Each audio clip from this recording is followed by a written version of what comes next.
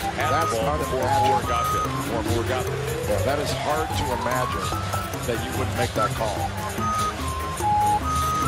And wow, they are reviewing again, but what they are reviewing is who knocked it out of bounds. Yes, they shooting the ball so poorly. 12 of those 18 South Carolina rebounds. Oh my gosh, Ted Valentine has now thrown somebody out, a fan, on the baseline.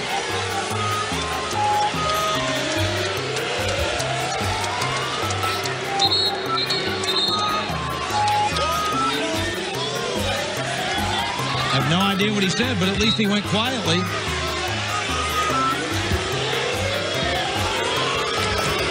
The idea that the typical ref strategy, when you make a call, and I'm not going to change my mind about this, I listen to you. You blow the whistle, and then I don't make eye contact. I stare off into space, and you can yell any way you want, but unless you cross the line, then I'll tee you up. But doing this, turning your back, that's rude. I'm the show. Look at me, America. Loose ball, and everybody hustling after this one. Ted Valentine comes out with it.